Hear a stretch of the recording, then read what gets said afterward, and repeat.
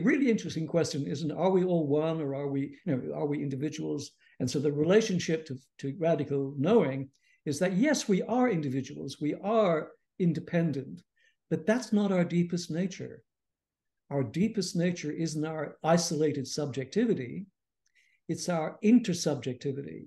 While it's true to say that when I feel hungry, I won't try to feed your mouth or anybody else's, I will feed myself because I'm aware of my own individuality.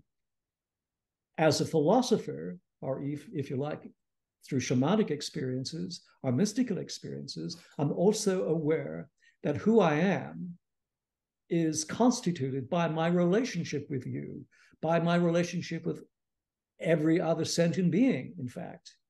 Even if I'm not aware of that we are constantly intersubjectively co-creating each other throughout the entire cosmos.